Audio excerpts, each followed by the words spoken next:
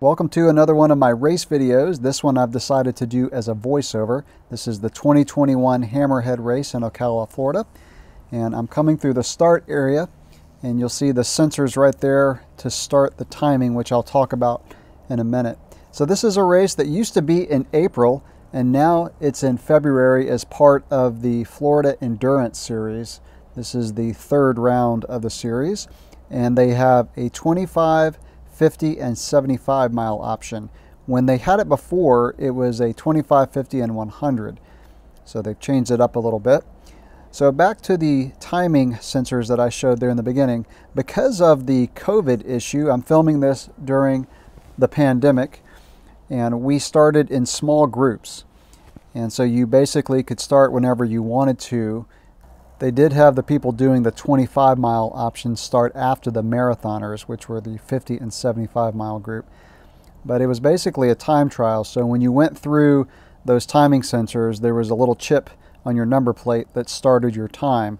So my strategy was to kind of wait and let everybody go. Since I was doing the 25 mile option, that's because I really wanted to focus on cross country this year, and I wanted to ride a cross-country pace, and I wanted to get back home with the family because we had some stuff planned for later that day. So again, my strategy was to let some people clear out, and I waited until no more groups really heading out, thinking that I would be able to ride my own pace and not encounter a lot of groups. But literally within the first couple minutes, I started to hit groups of people that were hard to get around. So we came out here on the pavement. This is a paved bike trail that's fairly new to the Santos trail systems. I would say it's only a couple years old, and it's a pretty long trail. I would say at least 15 miles. And here we're about to go up a hill and then head over the land bridge. So I got on this guy's wheel, drafting a little bit as I'm trying to pass as many people as I can before we have to head back into the single track. So again, heading up a hill here that's kind of hard to see in the video. And right after we come around this right-hand bend, we'll be going over the land bridge. The land bridge is a bridge that goes over I-75. It's kind of cool. It's got shrubs and trees and all that. Hard to see the interstate from the video, but we are going over Interstate 75, just south of Ocala, turning back onto the single track. So the trails were in great shape for this race. We had a lot of rain the weekend before, and then I think they had rain the day before this event, which made for trails that were really packed down. Sometimes they can get fairly dry and slippery and sandy. And not only were the trails good, but the weather was absolutely perfect for this day. It was in the 30s when I left my house. By the time I got down to Ocala, it was in the 40s. And then by the time we started, it was in the 50s and around 60 degrees at this point. This is one of the few really open sections of the race. It's a really cool section, goes for about a mile or two. It kind of reminds me of areas that I've ridden in Arizona, just the texture of the soil, how open it is. Really cool section. Also nice because you can pass people when you need to. Really easy to come around, just call out a side and people move over. So passing was not an issue here, but it became an issue coming up as we entered into the single track. So going back to the weather, we get some absolute perfect riding weather this time of year. I would say the best time to ride in Florida is late October through mid-May. This guy was really cool about letting me around. I just said, "Hey buddy, you need to pass," and he pulls over, which is really the way you want it to be done. So yeah, that pass was easy. I'll talk about some more coming up that were not so easy. But going back to the weather, so you know, I from time to time go out to places like Bellingham, Washington in the summertime where they have just perfect weather in the summer.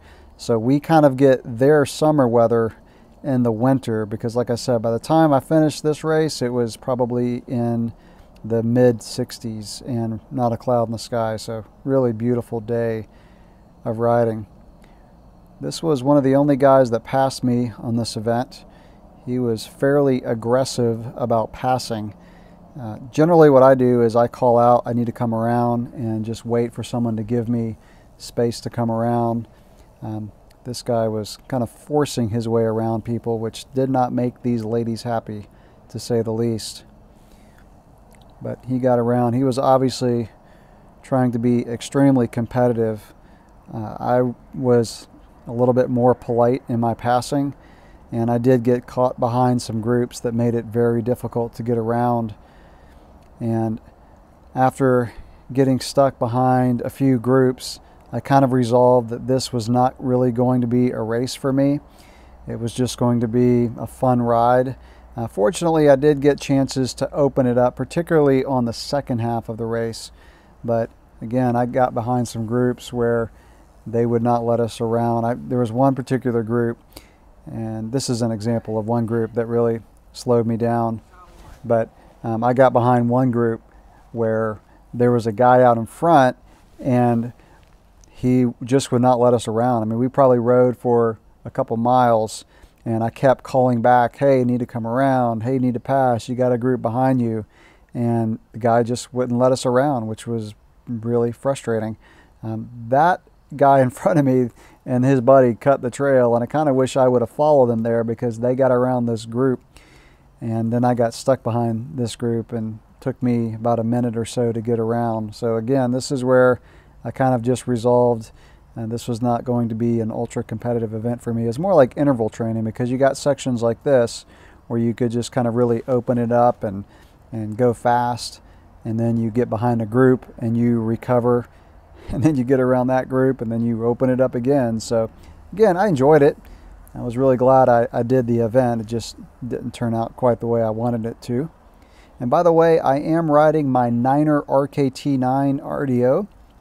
That's my preferred bike for cross-country races and marathon races, especially ones like this where it's pretty tight and twisty.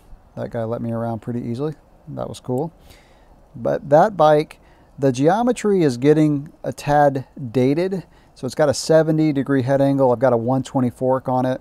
There are a few times where I feel like that bike is a little too twitchy for me, just a few. But then there are days like today where the geometry feels absolutely perfect.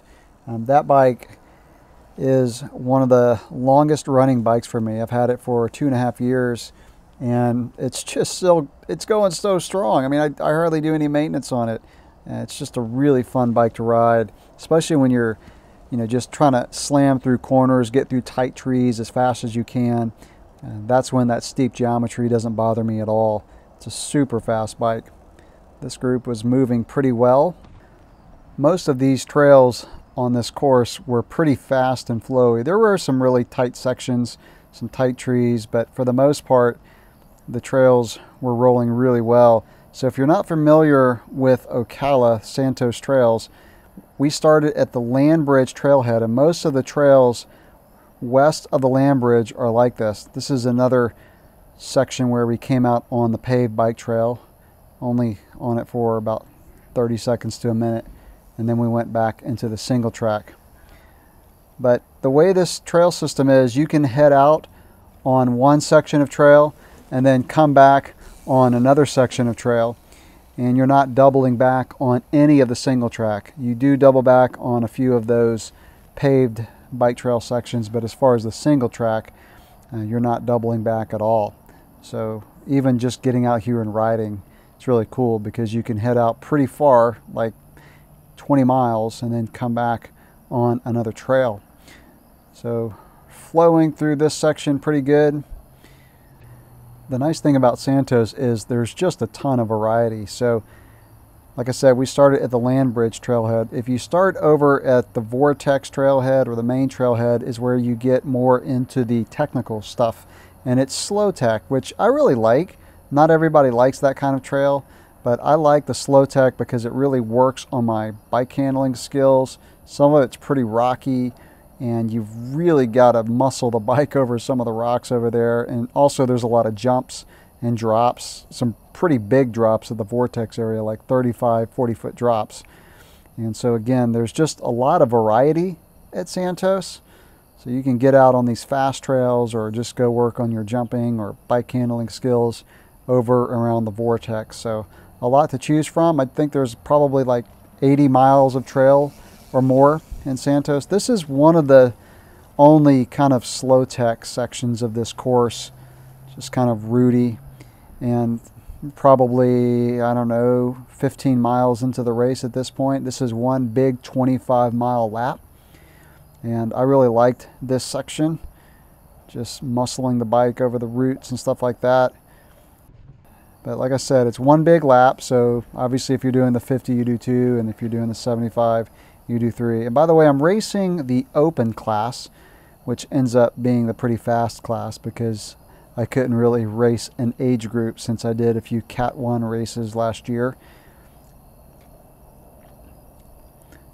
So again, to pass people, you know, I would just call out sides, and I would say most people, especially at this point of the race, would just let you by pretty quick. It was in the beginning is when I really got stuck behind groups. But at this point, you know, we're coming back towards the start area, and people were pretty cool about letting you around. I ended up catching a guy that we rode together for a while, and it was really nice because we probably rode for at least 10 miles together. We were pretty equally matched as far as our pace. In fact, we finished right next to each other in the standings of the event.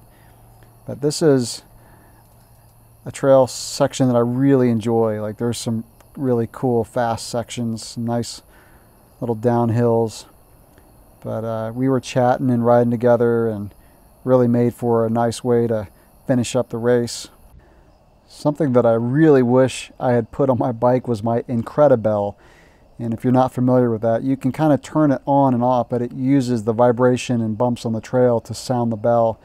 And that would have really helped with people that are in front of you that you need to pass. This guy did have a bell, and it was pretty effective. So this is the last time I'll probably do an event like this where I don't have that bell. And you know, when you turn the bell on, it constantly goes, and it probably would have helped with that guy and that one group that would not let us around. There were like 6 or 8 of us behind him, and if I would have had that bell just ringing the entire time, he probably would have just got annoyed and let us around. This is a cool section where you come up this bridge, you're climbing up it. It's kind of hard to tell in the video, but it is a climb. And then we encountered this group that we got stuck behind just for a few seconds, and they let us around. So this is the guy I was telling you about that I was riding with, and again, we were pretty evenly matched. So it was good at this point to finally ride with someone. Up until this point, I was just riding by myself. Like I said, the only guy that passed me was that one I talked about, and he was motoring pretty good. I don't know what class he was in or what division he races, but he was motoring, so I couldn't keep up on his wheel. It's a pretty cool section, kind of open. We're going to pop out onto the pavement coming up here in a minute or so, and then turn back on the final section of single track, or actually the second to last final section of single track. And okay, this is the pavement. And it used to be, when they had this race, this was lime rock, and then it would go almost all the way to the finish line, but they cut a new section of single track. So most of this event was on single track. And so this is it. This is the new single track, and it was not quite as buff as the other single track we were on for this event. And I was coming around a downhill right-hand corner, and my front tire hit a tree stub that was still on the trail, and my front tire skipped out, and I thought I was going to go down, but it grabbed at the last split second, which it really would have sucked if I crashed, because we were almost at the finish line, and it would have been a hard crash because I probably would have landed with my ribs on a tree stub sticking out. But if you saw that Maxxis tire video, I just put on a Recon on the front. I took off a Recon race and put on a Recon to give me more grip. And I almost kissed that tire when I got back to the finish line, because I'm convinced the additional cornering knobs on the Recon compared to the Recon race helped me to not crash when I came around that corner. Again, that would have been a pretty nasty slide out. So here we are, almost back to the finish line, motoring along on this last piece of single track. And this guy was keeping a great pace, and when we hit the gravel road coming up, he just took off, and I could not stay with him. So I actually beat him by time by 1 position because we didn't start together. But this is the last section, this gravel road that went for about a mile or so. And then we're going to come into the finish line. So this is right about where we started. That single track on the left is where we started. We're going to come through a little gate here. And you saw those flags. That's where we started rolling 25 miles earlier. And this is the finishing chute. And you'll see the little sensors up at the top. And again, we have the chips on our number plate to stop the time. So that was the 2021 Hammerhead Endurance Race in Ocala, Florida.